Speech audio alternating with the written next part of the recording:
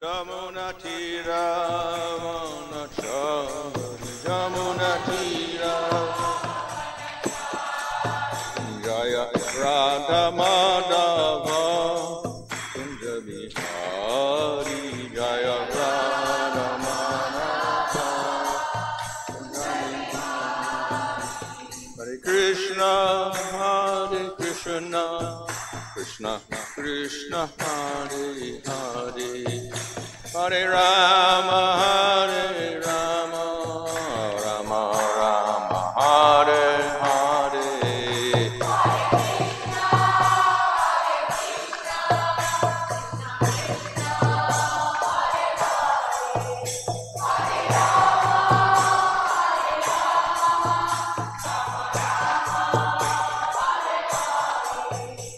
Jai Prabhupada Prabhupada Prabhupada Jaya Prabhupada Jaya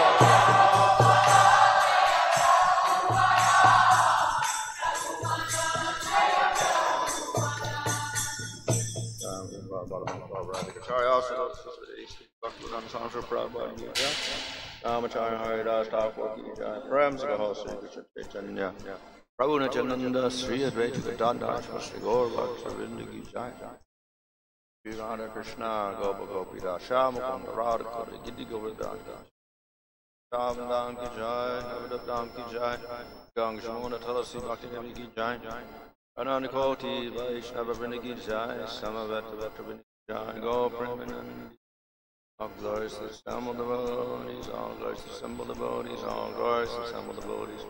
All glories to Sri Guru and Sri Gauranga, all glories to Sri Prabhupada. Om Namo Bhagavate Vasudevaya. Om Namo Bhagavate Vasudevaya. Om Namo Bhagavate Vasudevaya. Namo Om Vishnu Vinaya Krishna Vastai Bhutale Shrimati Bhaktivedanta Swami Nityanamane Namaste Saraswati Devi Gauravani Prashadane Nirvishesha Shunyavadi Pastacharesha Tarane Sri Krishna Chaitanya Prabhu Nityananda Sri Advaita Gadadhar Shivasati Gaur Bhaktivinoda Hare Krishna Krishna Krishna Hare Hare Hare Rama Rama Rama Hare Hare. Reading from Srimad Bhagavatam, Canto 10, Chapter 47, Verse 64. Sri Sukha Uvacha Atta Gopir Anugyapya Yasodam Nandam Evacha Gopan Amantra Dasarho Yasyan Aru Ruhu Eratam.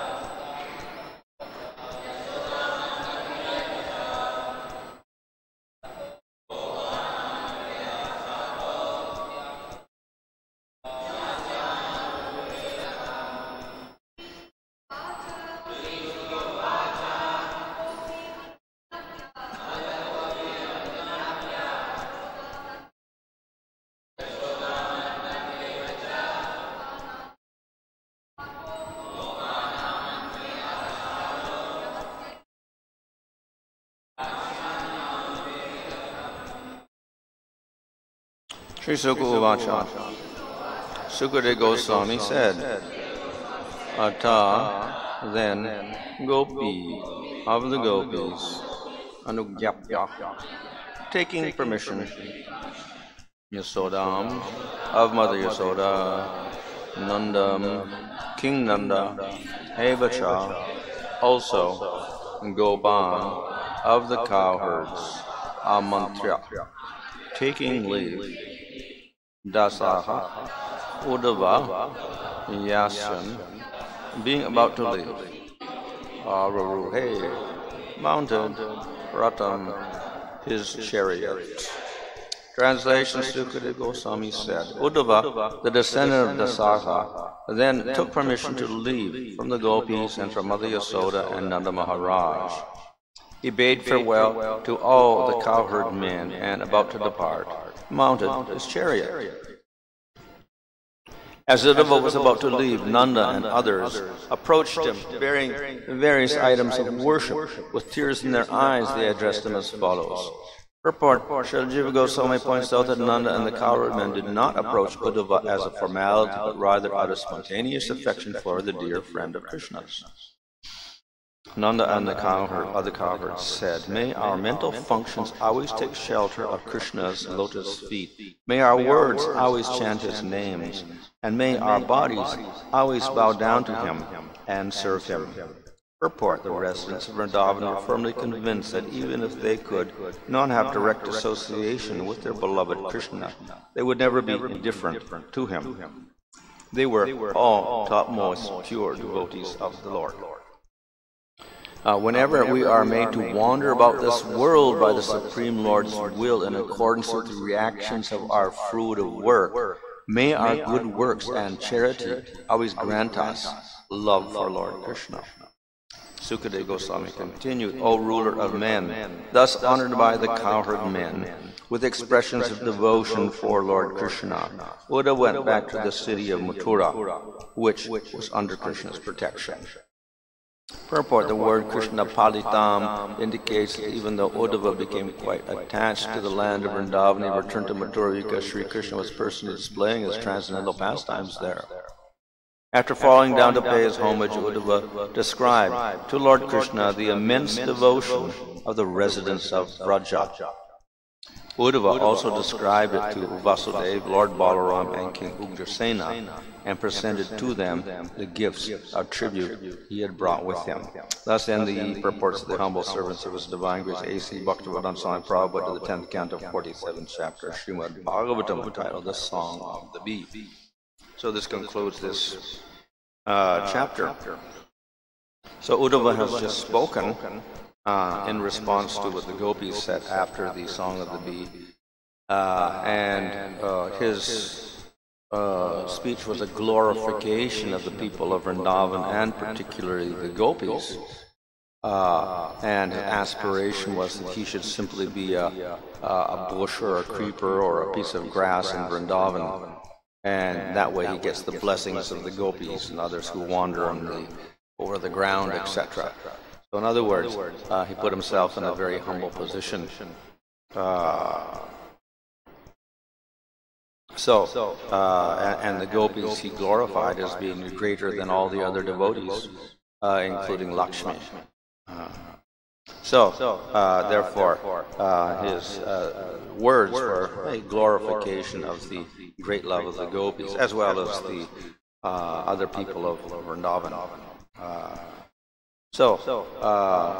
Here the Sukadeva continues to describe simply that Uddhava left with the permission of the people of Vrindavan. And he left after some time. He stayed there for quite a long time, like a few months, relishing the great love that the people of Vrindavan had for Krishna.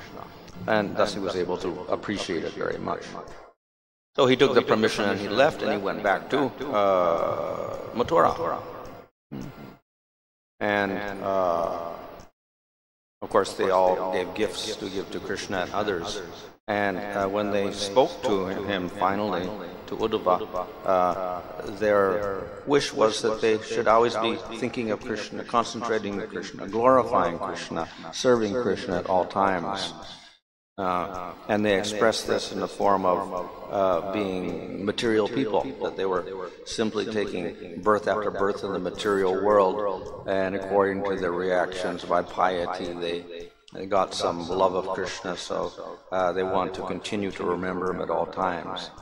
And with those words, Uddhava left and went back to Mathura, where he related the glories of the Vrajavasis and the gopis to Krishna and Balaram, Ugrasena and Vasudeva and others.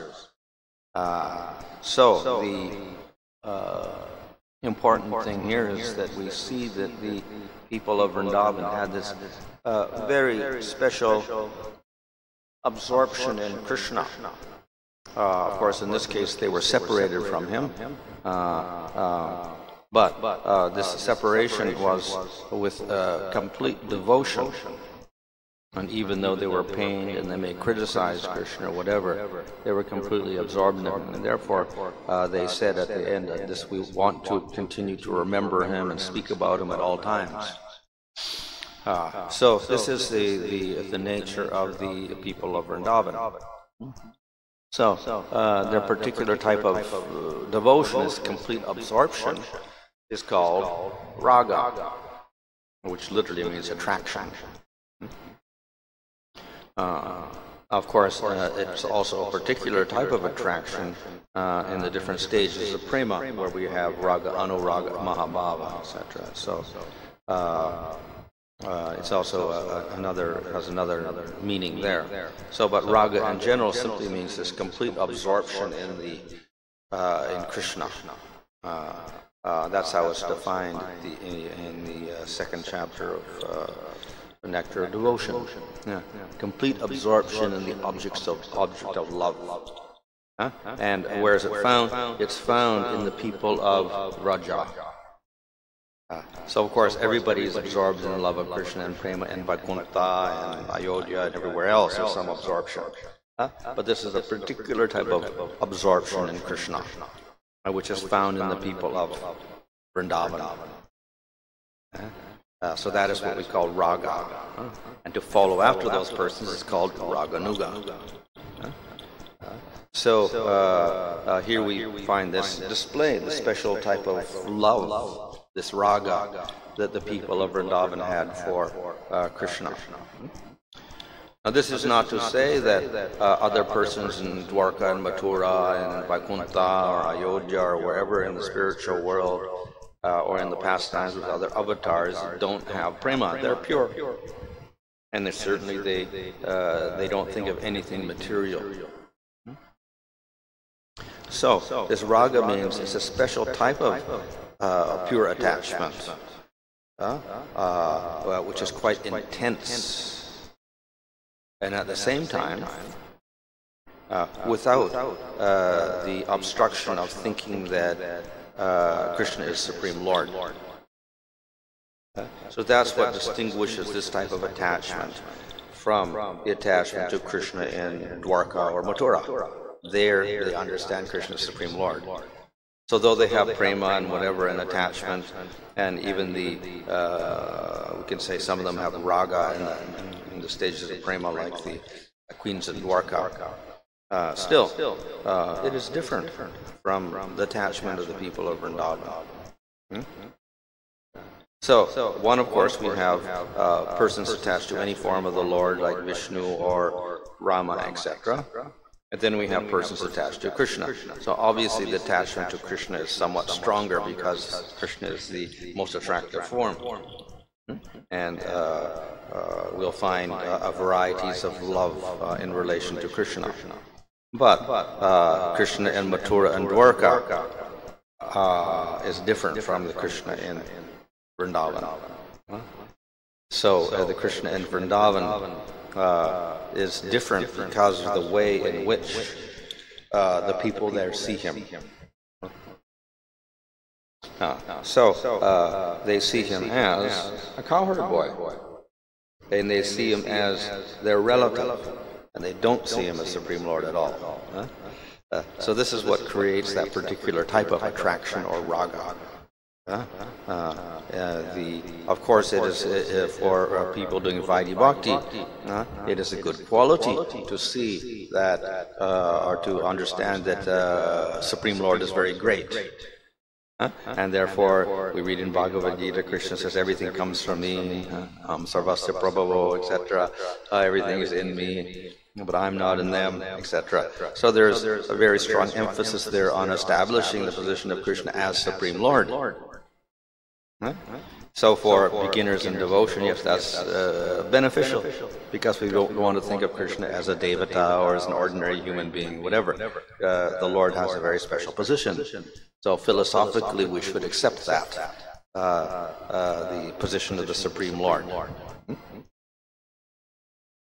However, at the same time, if we want to get the type of love that the people of Vrindavan have, then we have to forget that.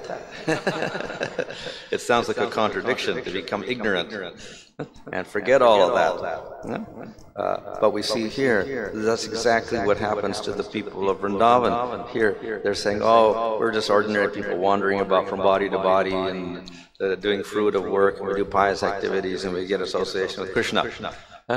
This actually is not a philosophically correct statement.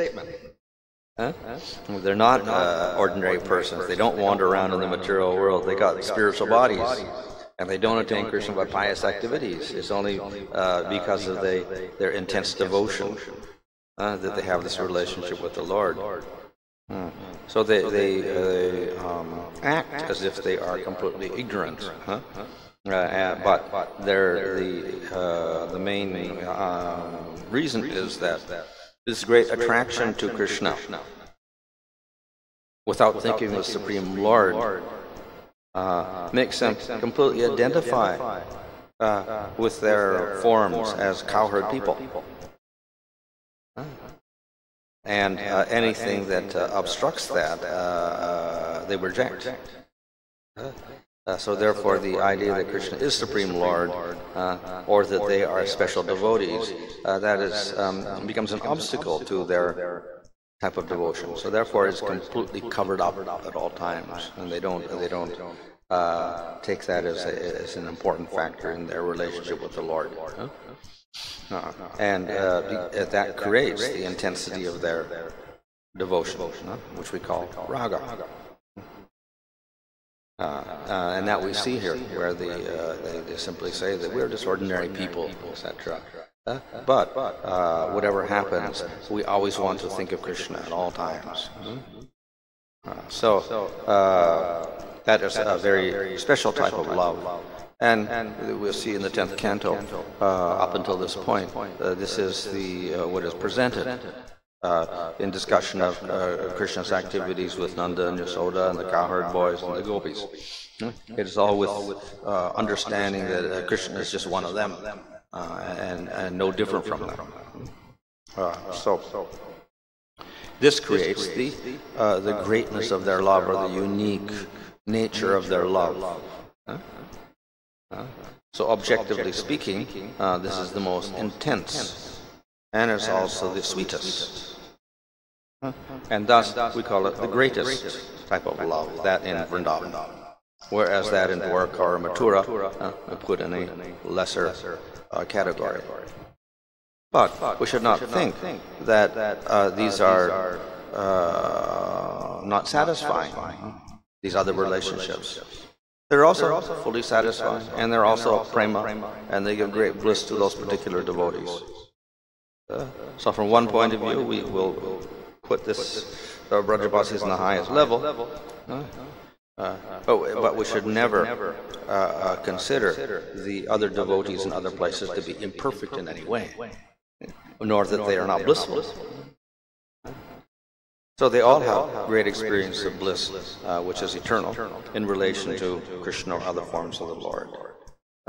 But this, the nature of the love in Vrindavan is very, very special and intense and very, very sweet. So it is glorified in the Bhagavatam. So by hearing about the pastimes of Krishna in Vrindavan, and then the listener may develop an attraction for that type of love, for those type of devotees, etc. And that, of course, is the aim of Sukadeva Goswami in narrating this, that people will become attracted to this. And consequently, they will begin to worship Krishna in his Vrindavan form. And if they do so with the proper mood, then eventually they enter into those pastimes also. That is one of the purposes of these descriptions, to inspire people, the listener, to develop enthusiasm for having a similar type of devotion to the people in Vrindavan. And we see that it is done very effectively by Sukadeva Goswami, who appreciated the love of the people of Vrindavan. So this particular incident is one of separation, where the people of Vrindavan had been with Krishna and then they got separated.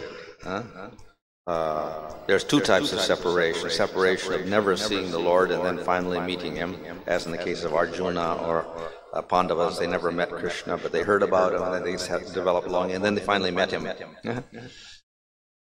So that's one, but this is not the case of the Vrajavasis. They were with Krishna and then they got separated from him. So this type of separation is quite painful for them in one sense.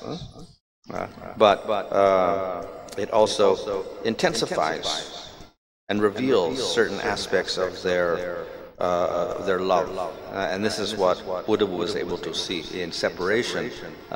Very obvious symptoms of the intensity of their love began to manifest, and we see in the case of the Song of the Bee, out of intense separation and pain, Radha begins to speak in this particular way. Otherwise, she wouldn't speak like that. So Uddhava was able to appreciate the love because of that separation from Krishna. Not just a short period, but a very, very long period of time. But as Krishna explained in his letter to the gopis, actually, we're not separated. So this is confusing because they were actually separated and Krishna went away. Yet, as we see, there are many statements that Krishna never leaves Vrindavan. But yet he left. So did he leave or did he not leave? So according to the Bhagavatam, he did leave.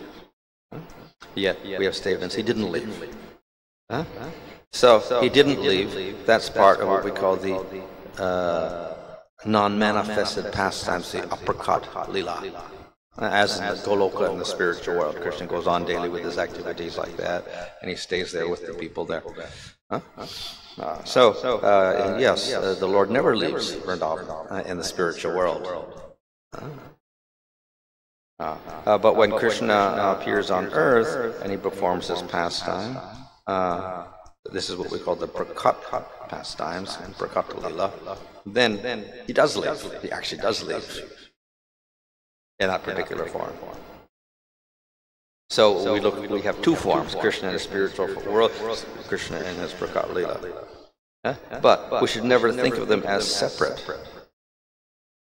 Just as we should never think of Krishna and Rama and Nrsimhadev as separate. They're all one Bhagavan.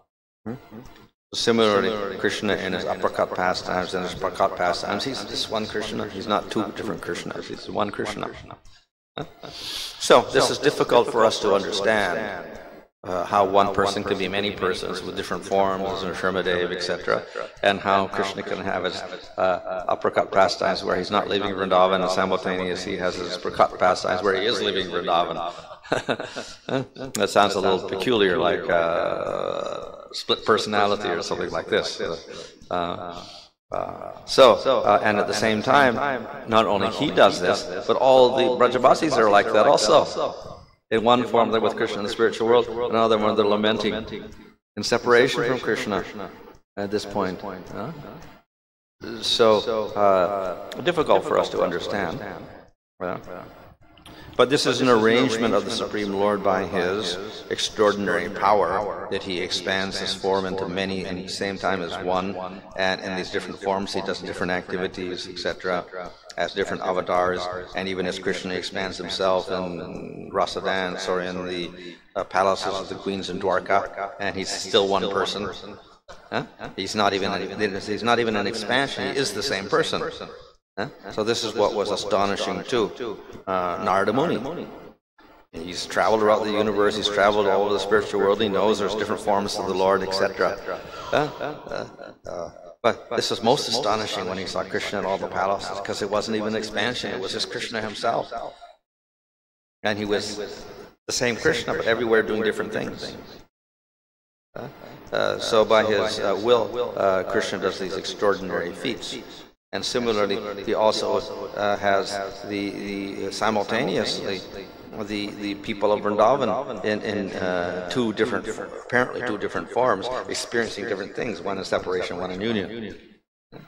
So difficult for us to understand how he can do this and how they can experience this, but this is the will of the Supreme Lord. So though Krishna did separate from the gopis in his letter, then he said actually in the other form of Prakara, we're not separated. So that's the consolation, that in one form they are with Krishna, even though in this form they are separated from Krishna. So therefore they have simultaneous meeting and separation. So that, of course, is some sort of consolation, but in separation, the devotees actually want to have a meeting with Krishna. So in the Prakat Lila, they strive to have a meeting with Krishna eventually, and this gives them great fulfillment. So eventually, this is what happened. Krishna finally did return. And then he vowed that he would stay there eternally and not leave them again.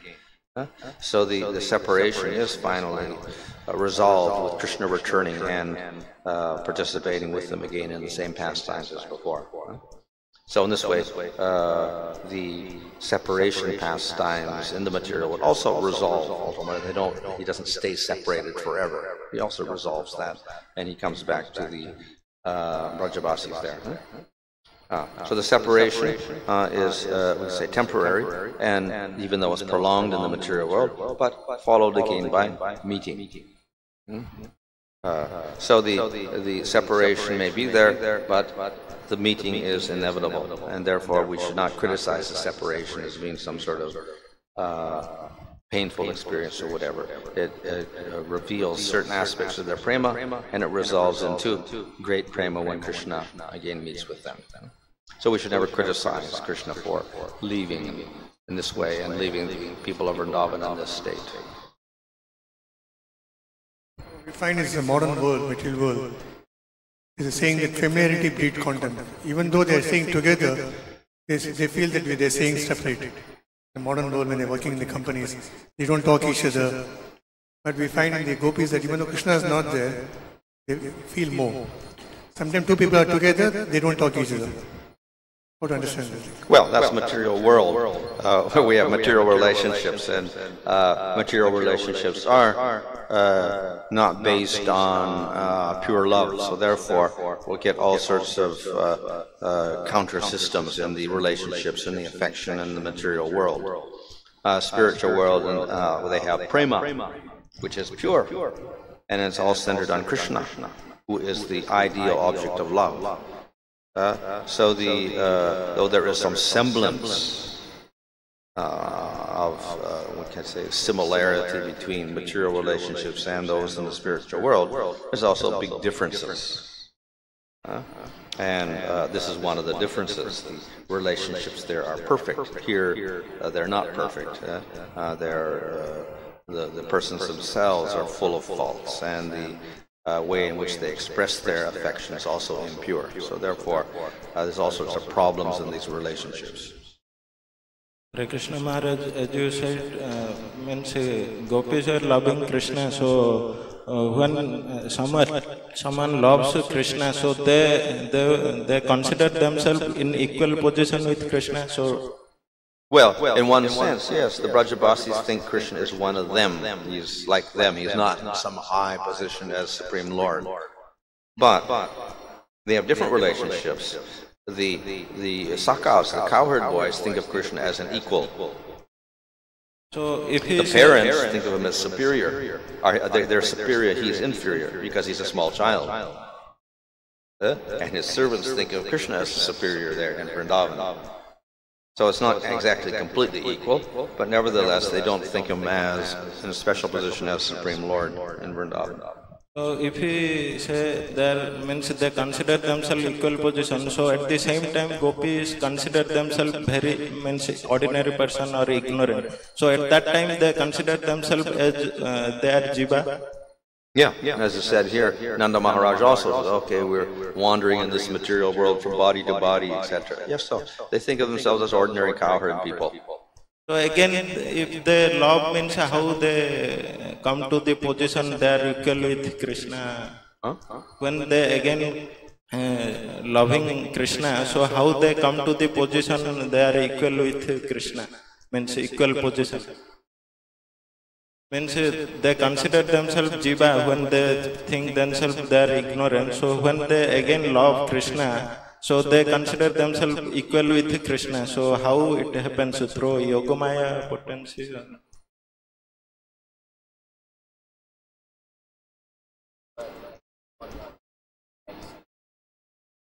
Is that how can they again have this desire that because it's mentioned there maybe we'll wander and again we will meet with Krishna. It's mentioned I think the sloka. How can they? Yeah, how can they can have like this desire? Well, it's a good desire that we always want to be with Krishna, life after life. The only contradiction is that actually they don't have material bodies, etc., but they think in this way. So how is that possible? Yes, Yoga Maya we can say, or it is, we say, necessarily part of the feeling in Vrindavan, that they're ordinary cowherd people. Regarding this, Krishna is not there in the Vrindavan, again he is in the Vrindavan. But we see, but Krishna is everywhere. But why particularly he is saying that he never leaves Vrindavan? He is everywhere. He's not. There is no place where Krishna is not there. Well, it never leaves Vrindavan. It says he doesn't go to Mathura. I think that's what it means. Sorry? He doesn't go to Mathura and then disappear from Vrindavan. So in spiritual world, he doesn't go to Mathura. He stays in Vrindavan. He's always playing in his daily activities, etc. But anyway, he is everywhere. Well, of course, that's what he says to the gopis also in the first meaning of the letter. Yes, just as the ether pervades all the other elements. So I'm Supreme Lord, and I pervade all the elements, so that you can see me in the trees, you can see me in the flowers. I'm everywhere. I'm Paramatma, whatever. So that's one conception, but it's not satisfying to devotees. Can you say that this is like to pacify the gopis? He's saying like this. I mean, always in Vrindavan. To pacify them only, he was saying like this. Well, yeah, in the spiritual world, yes, he is there. So, in one form, he is with the gopis eternally, and he never leaves them. So it's a pacification, definitely. Another question is, Maharaj, see, Krishna's pastime is going on in many universes simultaneously. Can you see the same kind of pastimes going on in different places, different universes, different planets? Same kind of pastime, like, see, 5,000 years back Krishna here, whatever, because we see he has something like 125, 130 years, the pastime. Same kind of pastime is going on some other planets also, simultaneously. Krishna's pastimes? Yeah. No. Well, we generally, there may be exceptions, but generally he appears in Bhumandala, and Bhumandala and Vrindavan. Not in higher planets. Higher planets we have birth as Vamana Dev or something like that. But Krishna appears on, then he would be a Devata if he appeared up there. He wouldn't be a cowherd boy. No cowherd boys in Svargaloka. I know unlimited universes are there, and unlimited there will be unlimited Bhumandalas there. Unlimited universes are there. Yeah. Unlimited universes and unlimited Bhumandalas are there. Bhumandala. So they can have also, can have the same kind of pastimes. What's that? Can have same kind of pastime, whatever happening here in the Bhumandala. Yeah, similar. In all the different places, very similar pastimes. Another question, can you see the check this shloka number 66? That it said that Manaso Vrittayana Siv Krishna Padahar Bunde Ashraya. He's saying that this Nanda Maharaj and this Gopa is saying that may our mental function always take shelter of Krishna's lotus feet. It's mentioned. That means they think themselves Krishna is superior, not the same level, equal level. No, even if he's not supreme, they always want to. In other words, even though we have parents and other persons who may feel superior to Krishna, still, even they are dedicated completely to Krishna and surrendered to him in love. Yeah, so they express that by saying, we surrender to your lotus feet, or we're attached to your lotus feet, etc. Huh? Figurative meaning, we can say? Huh? Is a figurative meaning just, Yeah, in one sense, for the elders at least.